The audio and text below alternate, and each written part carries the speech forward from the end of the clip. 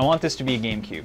I don't think there needs to be more intro than that. This is from 2012, but it looks like super early 2000s, like teen glamour, and it's an alarm clock / radio. These side parts are a speaker. Of course, you can put discs in it, and it's like the perfect size for this, because it's a little bit bigger than a GameCube. If I weren't using this for a video, I'd maybe marry it, but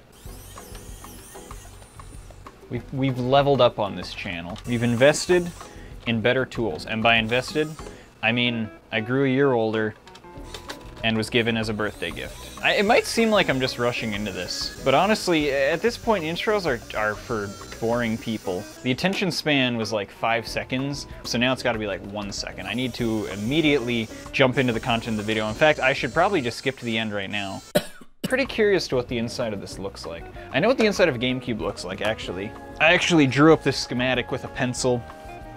Kind of hard to get it to go into sheet metal, so I know what a GameCube looks like on the inside, but they didn't have one of these. I mean, I didn't draw one of these that was for one of these Hello Kitty radios, so we're gonna kind of have to open it up and see. As you can see, I also got a pink controller, and I got this emblem to put on the controller, but as you can see, it's way too big. As you can see, I'm gonna try to make this look legit. I'm not just gonna cut holes and stuff and have it be a generally function housing for the GameCube. I want it to look good.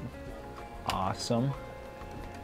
Wow, okay, there's a lot of stuff in here. Definitely a lot of plastic we're gonna have to cut away. In order to have the GameCube disc reader in here, we are gonna have to cut away this plastic as well. Of course, it'll look good when it's shut, and hopefully it'll look good when it's open, because I hopefully can just, in general, make things look good. I've never always been great at that. I bet they do the Nintendo thing, where they hide screws underneath these pads. Nintendo does that, and they actually only do it because they hate me. Yep. It's Nintendo. They're just always trying to mess up my day, ruin my videos. They copyright claimed all of my Sonic Boom YTPs. That's a joke, by the way, and I have to specify that because people might actually think that I'm serious. A lot of people don't know this, but I was Hello Kitty. They designed Hello Kitty after me because I used to be the son of... I think I exhausted these jokes in the last video. I'm just gonna stop. I mean, that kinda fits. What if we just did this? Well, that very much fits and looks cool. It's the sound I make when things impact other things. There are some screws way under there. I'm just waiting for someone to put in the comments underwear. I'm gonna get them so hard. Why do these gotta be such a project? People in the Hello Kitty factory are pretty good at making Rubik's Cubes, I bet. How does any of this work? They've created an unsolvable puzzle. As cool as this whole alarm clock is, it will serve more purpose to me as a GameCube. So don't feel bad that I'm destroying it. All right, it's just coming apart. In fact, this is it right now. It's nice too, because like the sides in this being speakers means I won't have to cut out ventilation. I know it won't be great ventilation, but come on, like, your game crashes sometimes, but it looks like a Hello Kitty speaker. I think that's worth it. Let's get a little more of a zoom here, so you guys aren't just looking at Blurry the whole time. Blurry's a nice guy, but he's just not much to look at. And this speaker is actually just kind of glued in here. Alright. You guys will actually be happy to hear. Actually, no one probably cares, but this only cost me like 25 bucks.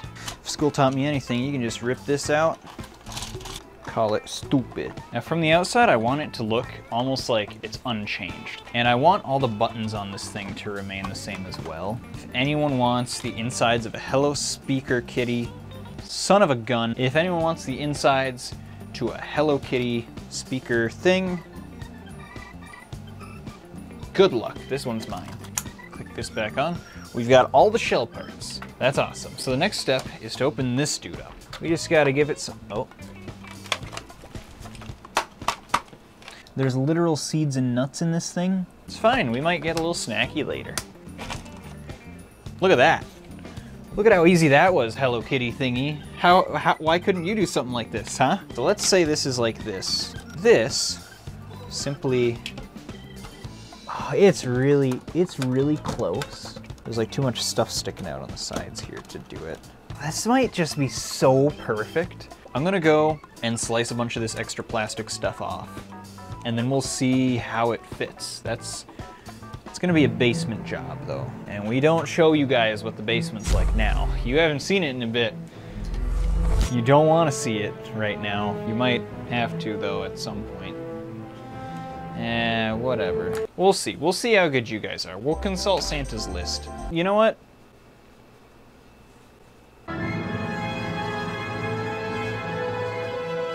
Alright. So I got a little carried away off camera. It won't quite fit in with this plastic thing, so I had to take it out. Yes, I was mining caves in Afghanistan. Alright, I got my mic on. That's how much I care.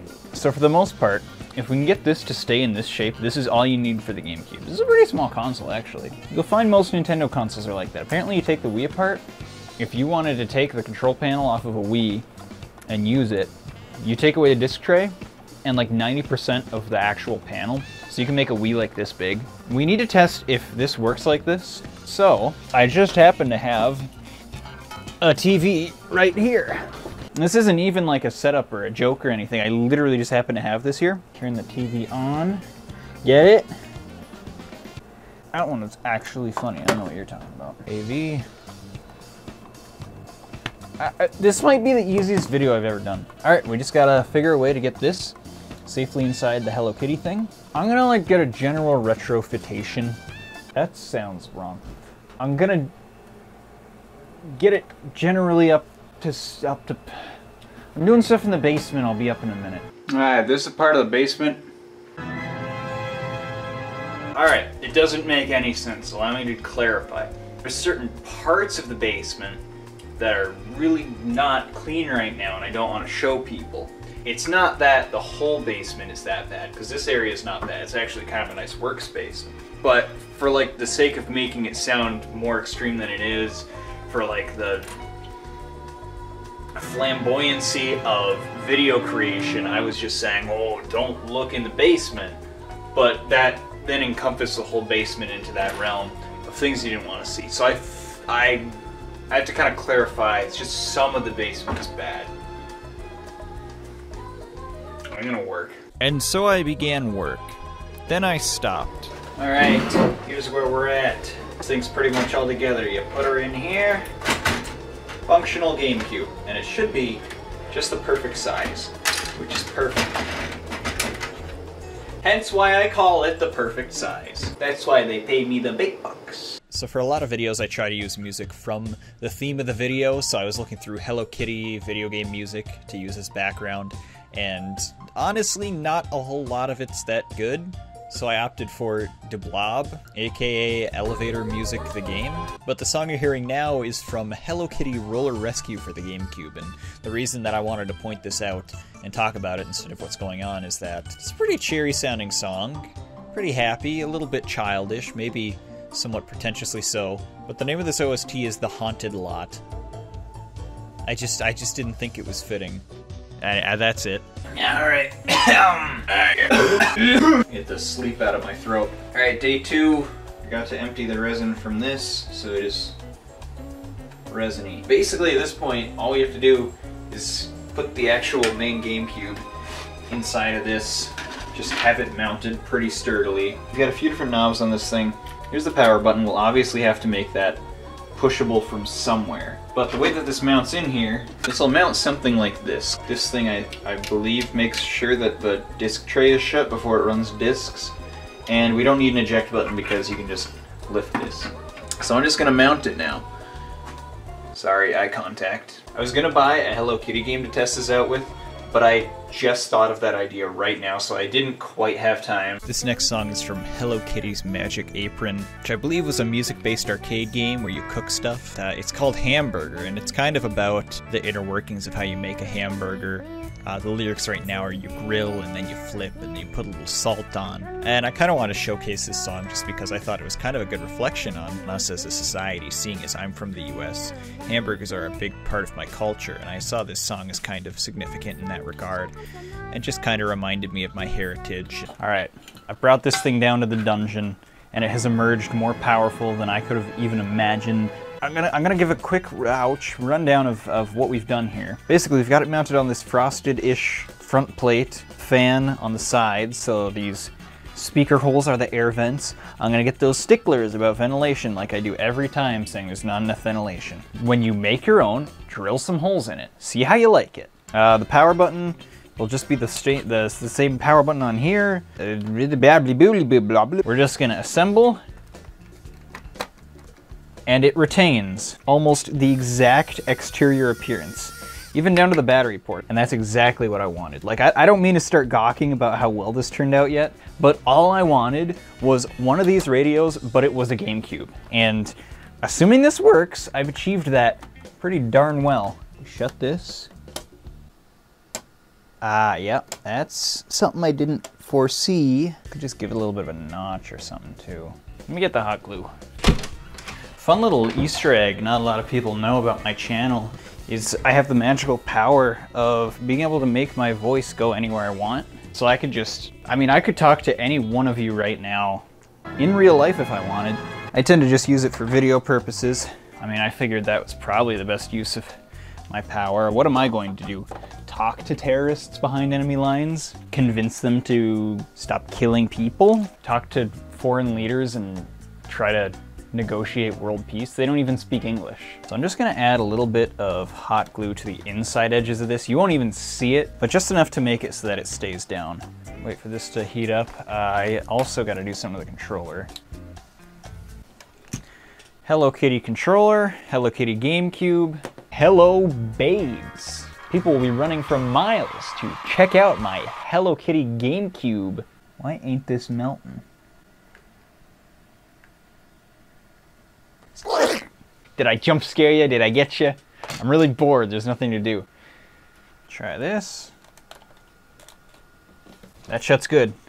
That's it. This is it, boys. This is the finished Hello Kitty GameCube. Look at the back. I got the cables all to stick out of this part. Oh. I am a failure. If it doesn't work, I'm very scared. I know of maybe 2 or 3 things it could possibly be. Let me go get it, game. I'm not crying, I'm burpy. All right, I got the most early 2000s game I could find. Crazy Taxi! What was that? You thought I got the real Crazy Taxi narrator to be in this video? I'm just that good. Aesthetically speaking, this might be the most pleasing thing I've created. Now, functionally speaking, we will see.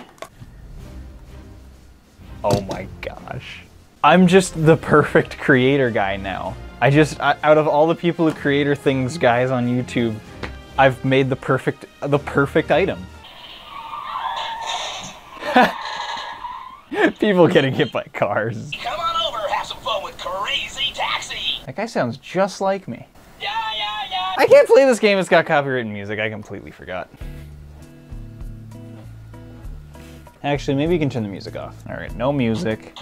Sorry, Offspring. Peter needs to make some money once in a while. Hey, let's go make some crazy money. That's what me when I was not using the Offspring music in my video. Here we go.